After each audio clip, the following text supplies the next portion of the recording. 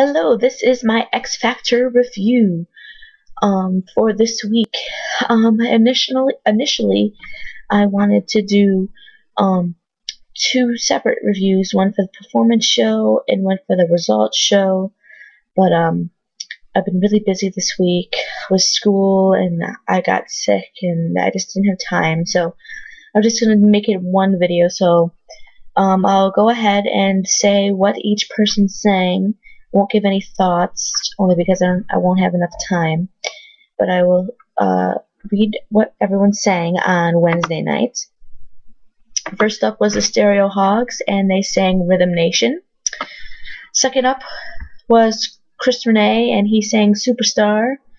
Next up was LeRoy Bell, and he sang I'm Already There.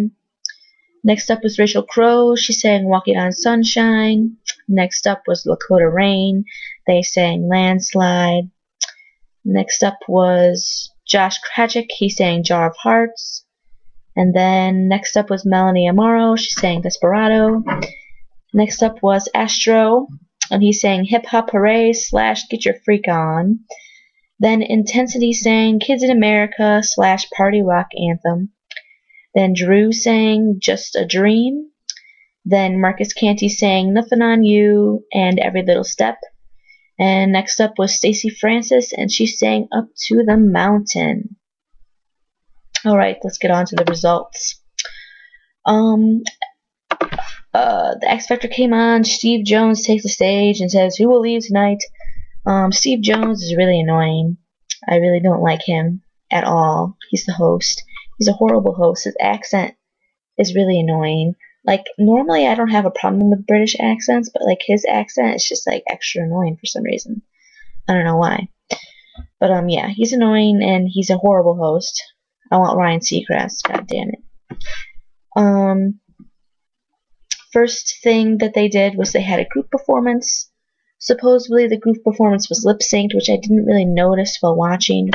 And then when I went back on and looked at MJS's big blog, I read it and I was like, oh yeah, I guess it was lip synced. And supposedly LeRoy Bell messed up, but I didn't even realize that when I watched it. I guess because I just wasn't paying attention. But he like started like after the lip sync, and then I watched it again after I realized it was lip sync, and I could definitely tell that it was lip sync. So I mean, I don't really have a problem with that. I mean, I kind of understand why it was lip sync, because I mean, if it was like just like 12 people like they do on American Idol, I mean, yeah, they can do it live, but because they have the groups, there's like so many people and it's hard to blend everyone's voices. So I mean, I don't have a problem with it. I mean, it's the results show. It's not like they're the live show. They're the actual show. They're doing it. So whatever. I don't care. People lip sync all the time. It was still a cool number, besides the fact that it was lip synced. Another thing about the group number is Astro messed up. I actually didn't really notice that when I was watching it. I think when I was watching it, I was talking to my brother at the same time, so I wasn't really paying attention. Okay, so next up was they like showed like a promo for Pepsi, and the contestants were talking about like how they were excited that they would be able to get a chance to be in the Pepsi commercial or whatever. It was just this thing to fill in the time. It was kind of cool, but I just wanted to know the results already. And then Outasight sang Tonight's the Night. Never heard of him. Never heard the song. It was okay. Didn't really like it.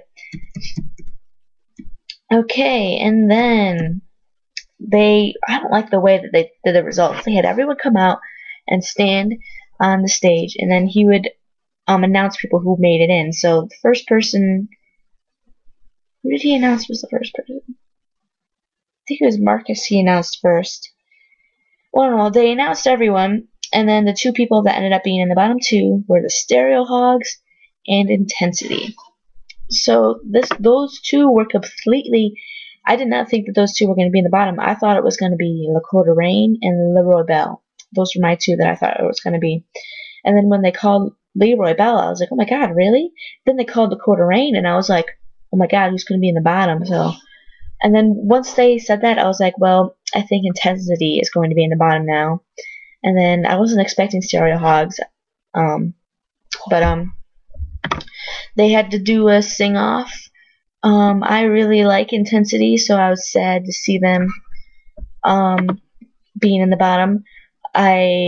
Nick Dean, he is one of the people in the group out of 10. He is from Rochester, New York, and I am from that area, so I have been supporting him before he was even in the group, so I was a fan of them, and I really like them. I think the reason their problem was is their fan base was pretty much just like kids. I don't think older people really were relating to them at all, so that's probably why they were in the bottom. So Stereo Hogz took the stage first, and they sang Emotion by Barbra Streisand and Barry Gibb. I did not like this at all. It was boring. The harmonies were good. That was about it. Everything else was just horrible about it. I just did not like it at all. And after that, I was like, okay, InTENsity is going to do way better than them. Like, seriously. But, they really didn't. They kind of did the same. They had a better song. They sang My Life Would Suck Without You. But you can tell that they were just so shooken up. And Ilola, who's like the main girl singer, she was really pitchy. And Austin, one of the guys who sings a lot, he was really pitchy. So, and it was hard because like they just stood there like because it's like a sing for your life round, they don't have time to like do a choreographed number. So it was like them just standing there, which is kind of awkward for groups. And it worked for the Stereo Hogz because they did a slower paced song, but because they did a faster paced song with them just standing there saying it, just looked really weird. But after they sang this, I really wasn't sure who they were going to send home because I think they were both equally bad. So what happened is Simon, which surprisingly he sent home the Stereo Hogz. I think he really liked InTENsity, but the others didn't, unfortunately. Paula sent home InTENsity. And I could tell that the kids are really upset about that. I mean, I could understand like it's their mentor and their mentor saying no to them, and they're young, so it's like hard to like take that in. They were all crying. It was whatever. And then Nicole sent home InTENsity. And then I swear to God, I thought LA was just gonna make it like a tiebreaker and have do the lowest votes. And I think if that happened, I think Stereo Hogz would have went. I believe that InTENsity had more votes than Stereo Hogz because on Twitter they have a lot of.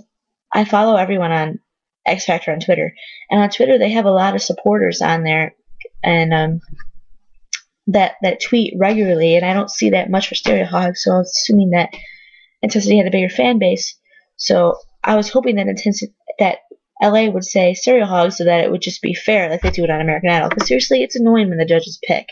Like, just have it do what America wanted. Like, if America made a mistake or that America made a decision that you didn't like, oh well, that's what happened. You gotta work with it. But whatever. But yeah, LA sent home InTENsity, so they went home and they were all crying, and then it was over. Overall good. There was 10 million votes for this week, I read. Very good show this week. Very much enjoyed it. Hopefully next week my videos will be a little bit more lively. Everyone in my house is home right now, so I'm trying to be quiet, and I'm really sick and tired, so.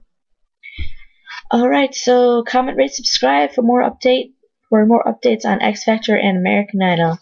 Bye-bye!